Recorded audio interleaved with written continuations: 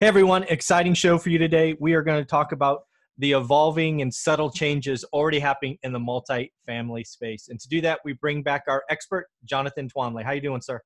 I'm great. How are you, Michael? Good I'm to see doing you. I'm doing very well. I was a little disappointed. I must admit about the unemployment claims this morning. Still 1.88 new claims, continuing claims just over 21.5 million. So, I'm looking at that going, wow, that's eventually going to hurt collections and all of Yeah. that in my business, right? It just has to, right? This stimulus has to run out at some point, and there will be an impact. But I know we want to talk about multifamilies because you're seeing subtle tweaks already, and I thought we should talk about that. Yeah,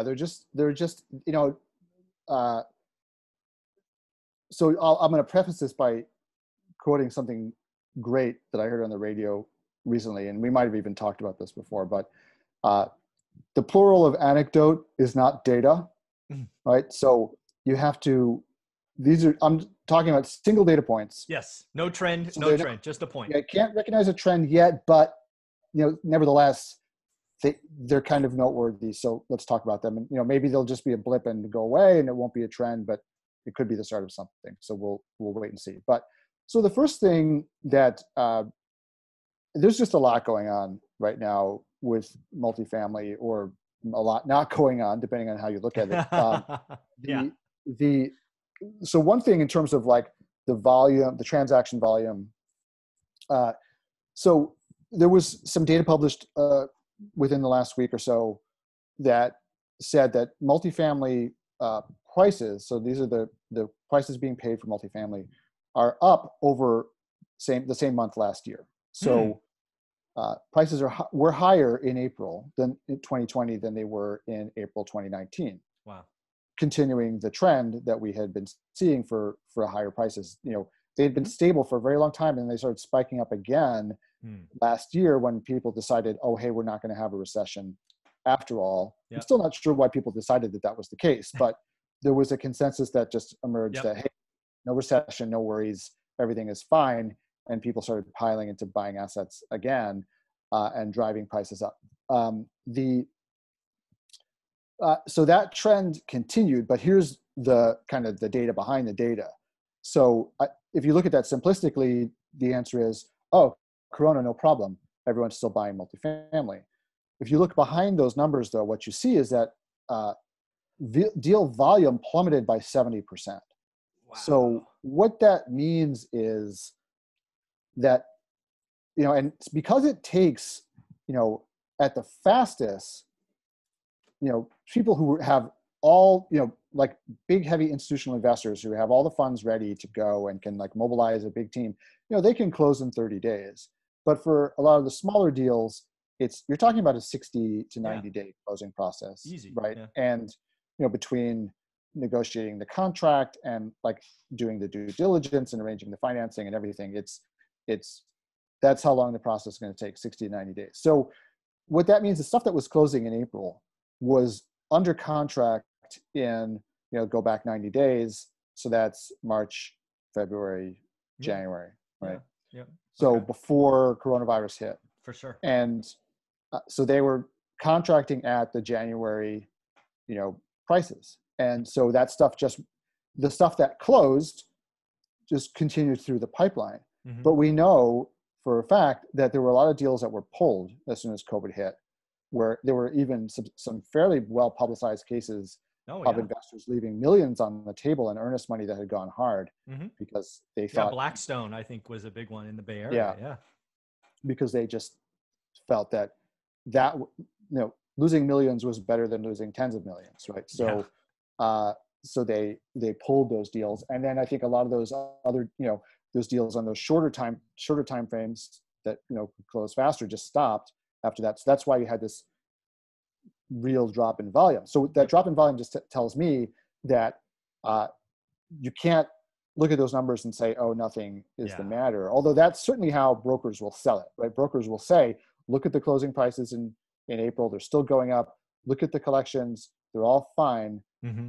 But the deal volume, the plummeting deal volume tells you the real story, which is that the sellers are anxious and they're afraid that they want to, they're afraid that they won't get the prices they want, so they're pulling the deals in the hopes that there will be a V-shaped recovery. And the buyers are also saying, hey, I'm not paying these prices. I need a discount. And there's just another sort of anecdote along these lines. I was talking to a big syndicator friend of mine, a guy with thousands and thousands of units, and he was telling me that, like, he's selling deals right now, but he's also still looking at deals because he's always looking at deals. But he said, as a seller, he's saying collections are 98%. Maybe I'll give you a 2 or 3% discount to kind of see what's going, because of COVID. But no, everything is fine. But then he's like, but as a buyer, it's like, no, I'm not interested if I'm not getting at least a 20% discount. I don't feel safe buying anything without. So he's like, my seller's hat is like, yeah, give me the money.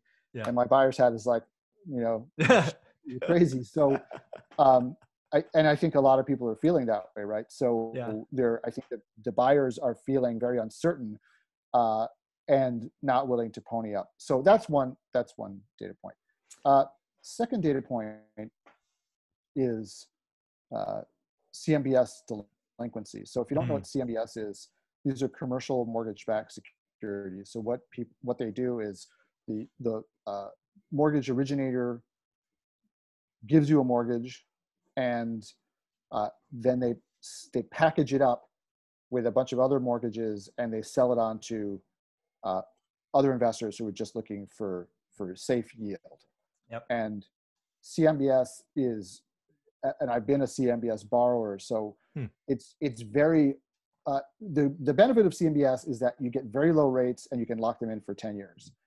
The downside of CMBS is there's very little flexibility on the servicing side.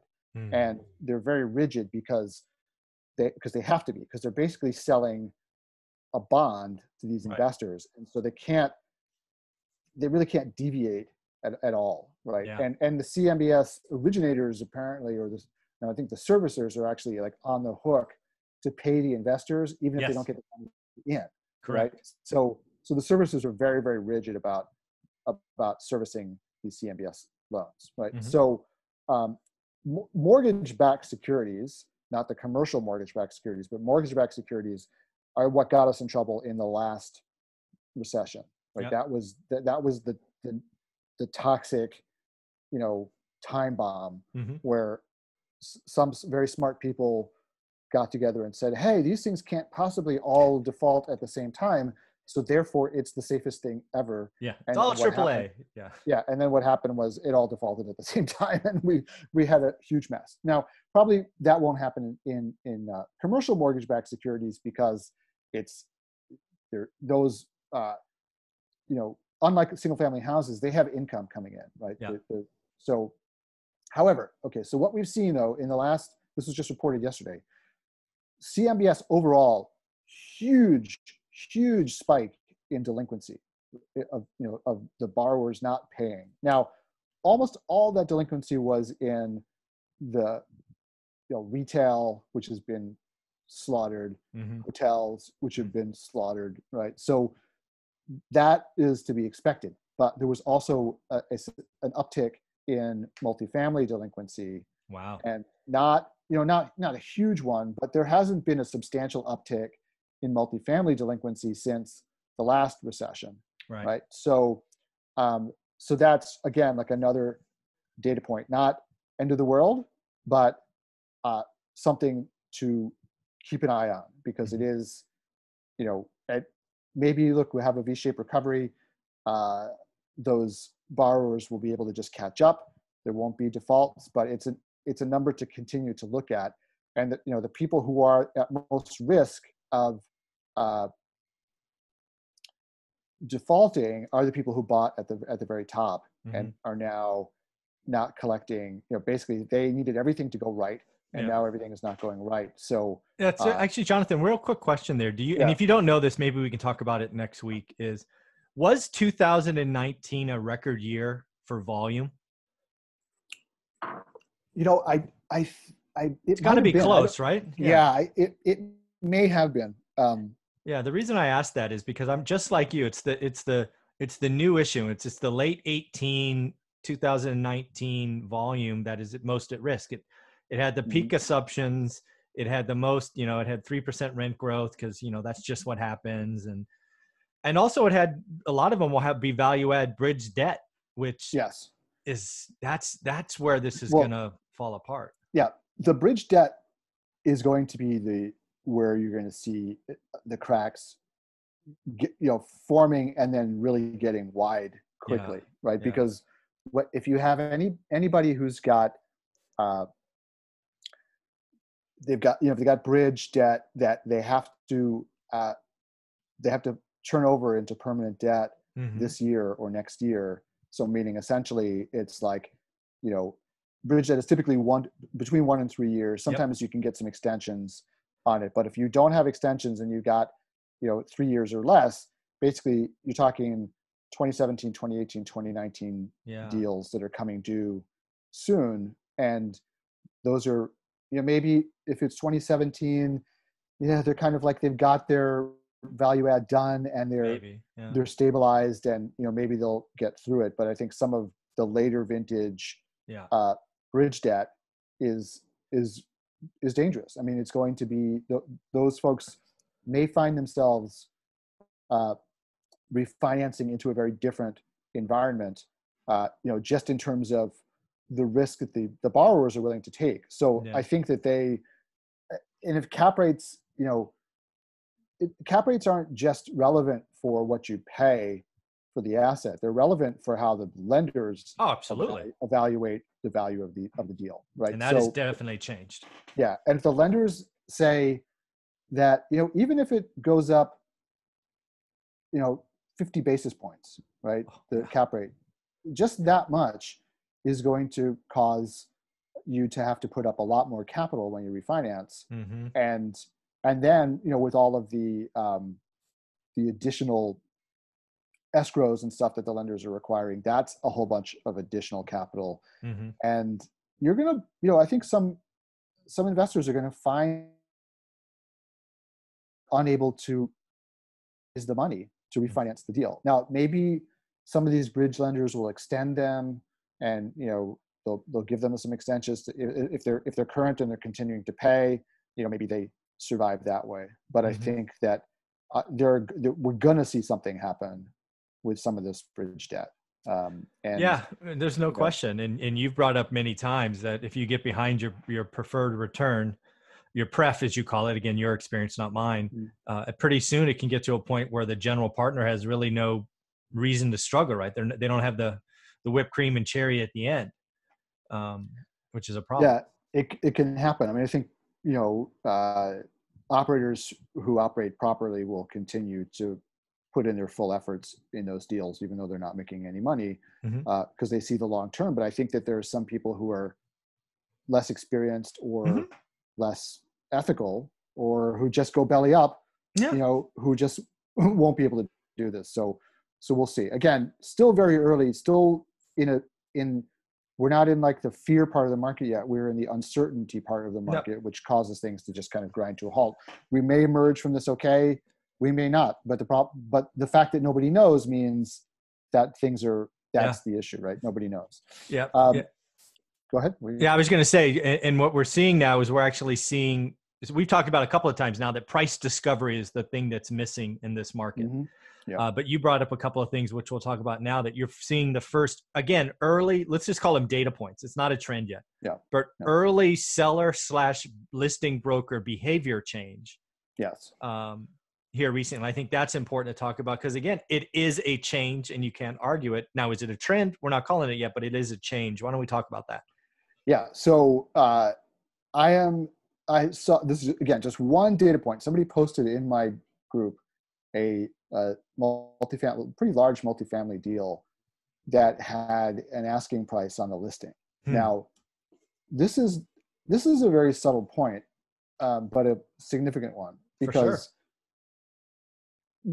we haven't seen asking prices on listings for a very long time, except in really rare circumstances. Like sometimes they'll come up on deals that are just, really bad markets or really languishing or whatever they whatever they are.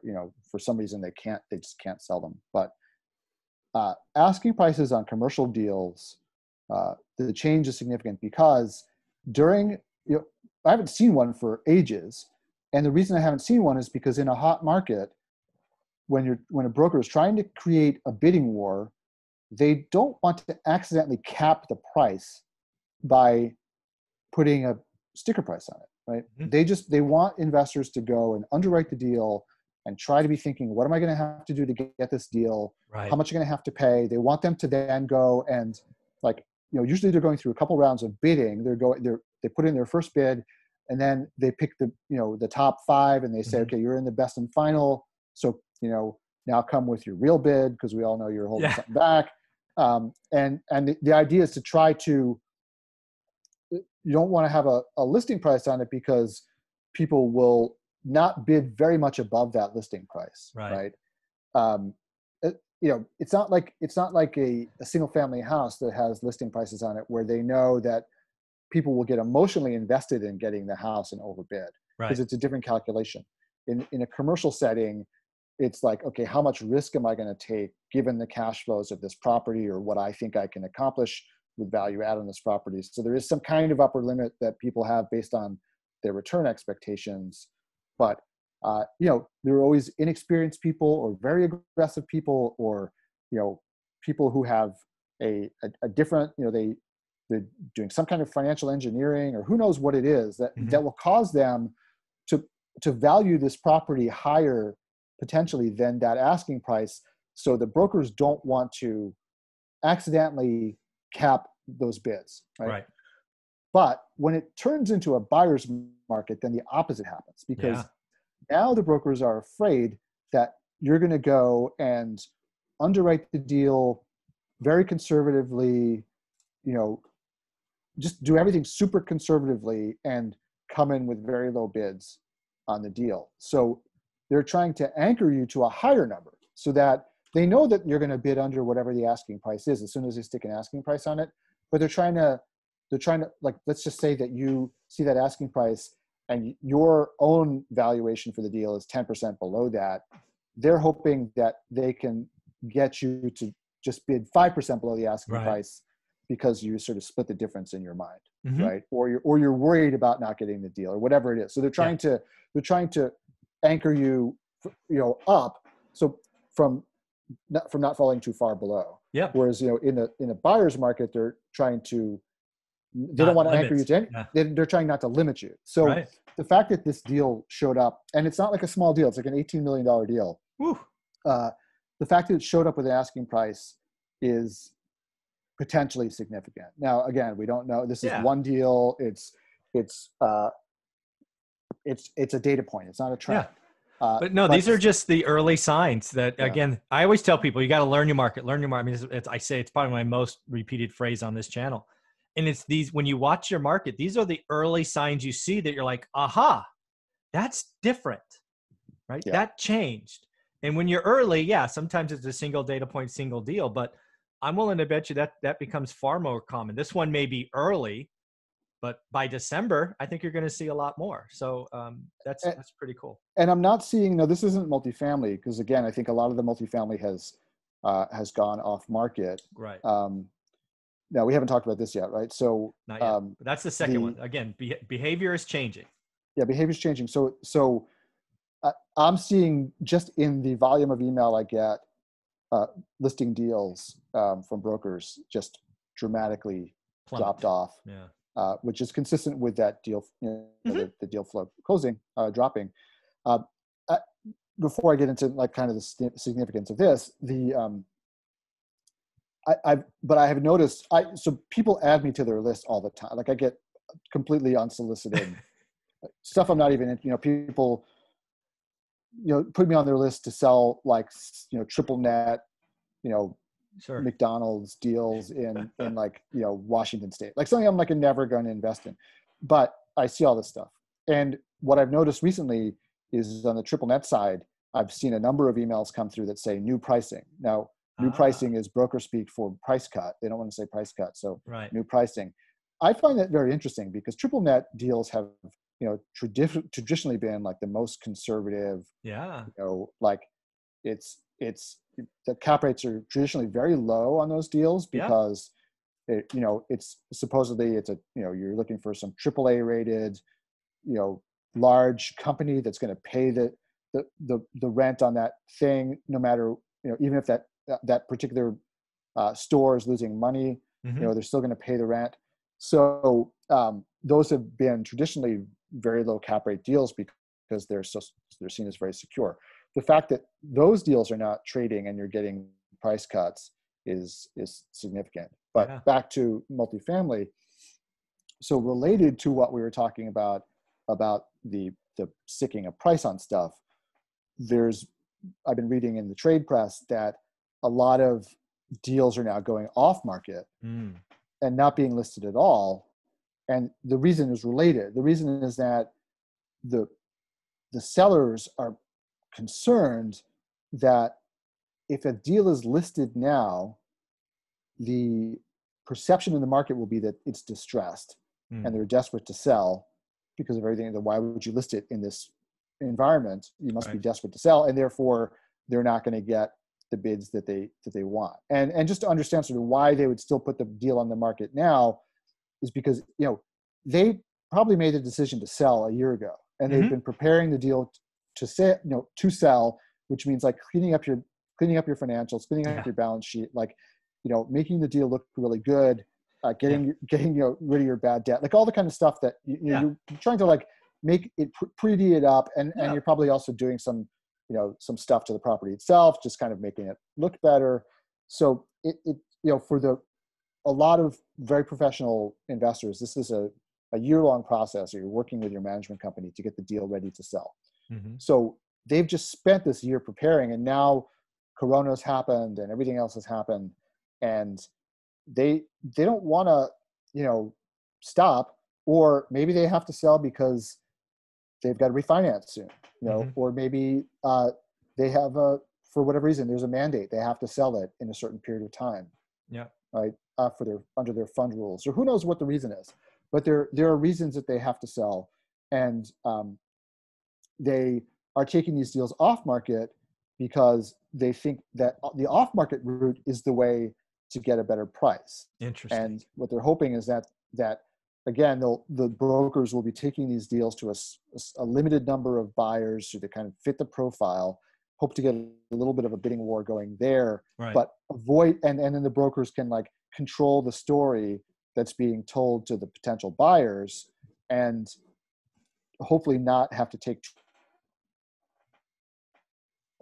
uh, in a way that maybe if they went to market, the idea is somehow the perception would be that uh, you know it's distressed. So Uh, another little kind of data point about how the market dynamic yeah. has shifted. And that's in, again, this is what happens when you learn your market. And again, it's these subtle things that when a buyer's market switches to a seller's market, right? In a seller's market, you want to throw it out to the largest population you can, because you Right. never know where that stupid buyer may come from, right? Someone who just overpays because. And You're then looking for dumb money. Yeah, yeah, you're you're looking looking for for dumb dumb money. money. Yeah, exactly. Yeah. And in a buyer's market, you're looking for certain money, right? You're looking for somebody Mhm. that's got to get it done, right? Because you have a reason to sell. Yeah. Right? Yeah. And those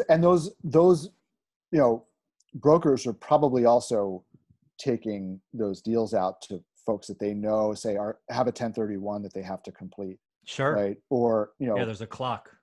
yeah, so they're trying to find, as you say, those certain buyers, like people who need to buy right now. And Yeah. there are certain buyers who have reasons that they need to buy for some reason. Yeah, for So sure. this, and the brokers know who those buyers are, so they're just taking it to them and hoping that they can, you know, Yeah. still get a decent price Shotgun marriage. for that seller. Yeah. Uh, and then the final data point, again, it's small, but um, something to just watch, is that multifamily collections are coming in a little bit slower than last month. So we've seen the collections be good throughout this crisis because either people are using their savings, or they've got government stimulus money, or lots of people still are working. Hmm. They're just working from home. So we haven't really seen a lot of sort of rental distress yet. Collections are a little bit behind. I mean, they're not, Yeah. people are Points. not collecting at 100% of what they were, but they've been collecting at 90, 95, 96, 97% For sure. of what they're usually collecting. And so it's held up fairly well. It's held up much better in the A and B space than it has in the C space. The C space is showing more signs of weakness, as you would expect. But this month, it was just reported. Now we're very early. It's only the 4th of the month, and this is data for just like the first couple of days. But rent collections are running a couple points behind where they were for the last 2 months. And this is something. If this is, we'll see how this plays out for the rest of the month. But this is Thursday, so June the 1st was a Monday, right? So there's no weekend issue here. Yeah, no muddy data. Yep. Yeah, so it's this is what you and I have been talking about for a while. For sure. That the thing to watch is what happens when people have started to spend through their savings, or they've spent through their 3,400, whatever it was, their 1,200 plus children, whatever, how much ever they got, they've spent through their stimulus check, right? Yeah. And now they're into unemployment. And some people, there's been a lot of, in some cases, anger about people getting paid more on unemployment than they would normally make. But that's only certain people. Most people on unemployment are making less than they would normally make, even with the additional money that they're getting from the government. So we're starting to see, you would expect people to run down their savings. And let's face it, I mean, Americans don't have a lot of savings. They're not well positioned cash-wise, for much deeper reasons. But there's not a lot of cushion out there. And so if people start spending their savings and they blow through that, then if there's no stimulus money no more stimulus money coming through, then we're going to see some issues. And I think, again, economies are reopening. New York City is one of the last to reopen. We're reopening next week. But I don't know how effective it's going to be. I mean, I was talking to, a lot of the restaurants around here are open for takeout, and they've changed, I love this. They've changed the law in New York City, so you can stand outside and have a drink on the sidewalk, it's great. Yeah, before you couldn't do it. Yeah, you couldn't do it before. Now you can. So I hope they don't change that back.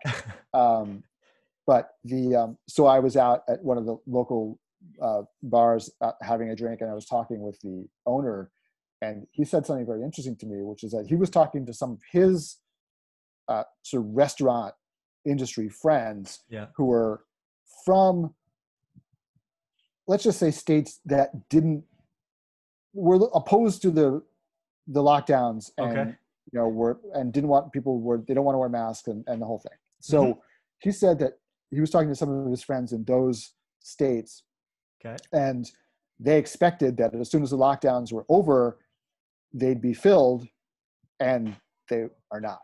People are not coming out, even in those places. So consumer psychology. Yeah. Well, listen, I mean, people are not, people have changed habits, for one thing. For sure. They're used to staying at home. They're used to ordering stuff online. But also, I think people are still not, they really are concerned about Corona. They don't, despite the fact that the news has gone, with the protests, nobody's really focused on Corona anymore. Right. I think people are still, they're concerned about it. I mean, I don't think done a good job of scaring people, for sure. Well, scaring or educating them, whichever one it is, like whichever is true.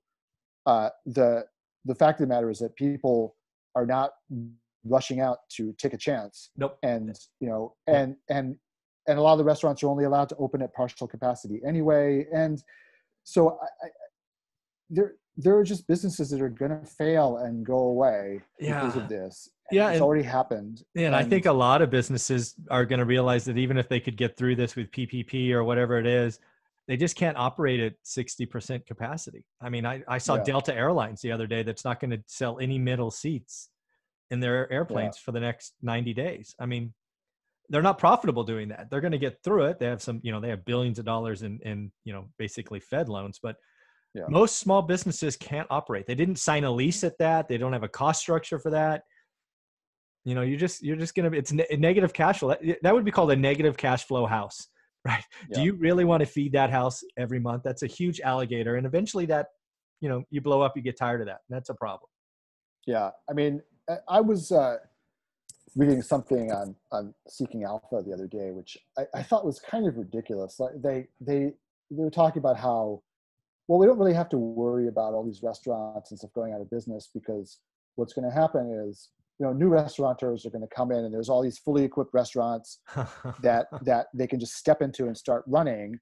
And I was like, maybe 5 years from now that's true, but it's not like this is going to happen. Yeah. Like in the next 6 months, because we're still going to have, even if there are no more restrictions, Yep. there's still going to be people who are wary about going out. And I personally feel like if every government in the entire world, and the WHO and the CDC and like every, private corporation in the world were suddenly to make this announcement that, like, you know what, we got it wrong. There's no COVID. We just made a mistake. Sorry, guys. Made a mistake. Whoops. Sorry. Like, even if that were to happen, I think you would still have like 25% of the population that wouldn't believe it. Oh, no question. Absolutely. And would still be, or even if they believed it, they'd still be like, yeah, I believe it, but still. You first. Yeah, exactly. And so I think that's going to have an impact, and we need to be prepared for that. So yeah. I think, again, like, you keep on keeping our fingers crossed, but I think the reason why volume is down in multifamily, pricing is down in multifamily, like, is because nobody knows where this is going, and so they have to plan for the worst case scenario as an investor. And now the markets are seized up until, like you said, you keep on eloquently calling it price discovery, right? Until we know what the price of things is, nobody is willing to buy anything. Yeah, I think what we are going through in real time, and I love how these are recorded every week, is we are seeing firsthand a switching from a seller's market to a buyer's market, right? We were kind of in the mess for 4 to 8 weeks. Now it's 10 weeks in. We're starting to see some sellers just have to sell, which will lead to price discovery, which leads to, changes, right? i.e. listing a price, i.e. let's try off market and look for people that have to buy. It's just the behavior, I think, is changing. And then you see the cracks because the business cycle is real, right? With CMBS, delinquencies going up even in multifamily. I just think we are seeing in real time, well, at least weekly, a switching from a seller's market to a buyer's market. And it's messy and it feels uncomfortable, but we've both been saying this for years. It's going to happen, and it's just happening right in front of us right now. And really fast, but I think that's how these things happen. They Absolutely. happen very suddenly. Markets take a long time to climb to the peak, and then they very suddenly drop, right? Yeah. So one other thing I think that is something that multifamily investors need to think about, and there's no way to get at this information yet, right? Which is, are people going to continue to want to live in apartments on top of one another? No, right? I've been calling that for a month or so. That is a trend that is going, at least short term, and let's call it a year or two. Yeah, that is no good. Space is good today. That is clear. So are people going to want to the extent that they can, right? Because I think renting a single family home is more expensive than renting an apartment, because it's better, right? Mm-hmm. So it will be at the margins, but so the margins are important, right? Because if vacancy for multifamily goes down by 2-3 percentage points, that's going to translate into discounted prices, right? Oh, for sure. I don't know if you saw this, Jonathan. Did you see San Francisco? And maybe it's just my local paper. San Francisco lease rates for April. So it's a month old, but I read it in May. What lease rates, meaning the rent, was down 9.7%. Yeah, That's huge.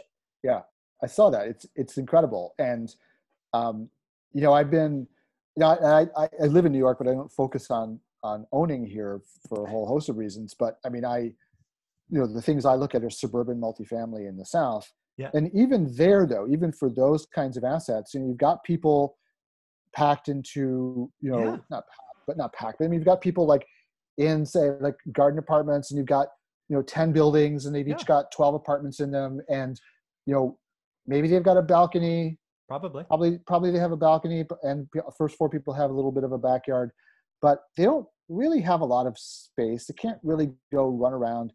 There's a pool, but they're probably not going to use it, right? Yep. And those people, and they're still like running into their neighbors. They've got to go into the rental office, good. pay their check. Like all these things where they're having contact with people that maybe they right now don't really want to, and they can't get away. Like some of those people are going to say, you know what, I'm just going to go rent a house instead. No question. And so I think that, and it may be more at the top of the market than at like your C properties, but there's going to be some in every, and this is again like an unknown factor that needs to be, how is your vacancy going to be affected by all of these different factors? It's not just people losing jobs, but the people who have jobs. How many of them are going to decide it's time to go buy a house, or it's time to go rent a house? No question. It's going to be significant. It's going to be worse than most people expect, in my opinion. I'm obviously a residential guy. That's where I focus. So I could obviously be talking my book. I get it. But Class A apartment dwellers have liked the amenities, have liked the flexibility. I don't own anything. If my job changes, I can move.